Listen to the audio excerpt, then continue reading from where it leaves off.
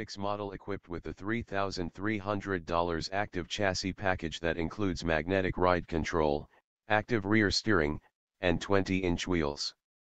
The 3.6 is perfectly competent, mostly silent but with deep buckets of power in its higher reaches. For a more customized experience, all CT6s offer Tour, Sport, and Snow/Ice driving modes that adjust throttle, transmission, and steering effort, as well as shock stiffness and rear steering parameters on models with active chassis control, ACC.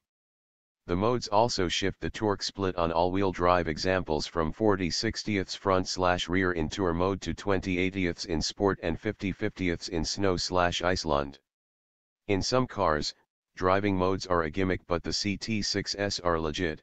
In the default Tour mode the CT6 is genteel and smooth, but Sport mode sets the powertrain into a considerably more excited state, with the transmission especially eager to play, holding gears and summoning throttle blip downshifts more readily than a number of so-called sports sedans we can think of.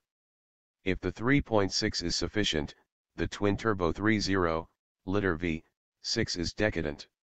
With 404 horsepower and 400 lb-ft of torque, it is 16 horsepower and 30 lb-ft short of the larger twin-turbo 3.6-liter V6 that helped keep the CTS V Sport on our 2016 10BEST list, but the blown 3.0-liter nonetheless has more grunt than most CT6 drivers will ever care to exploit.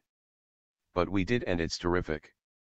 Bury the accelerator and the CT6 launches like a ground-bound missile.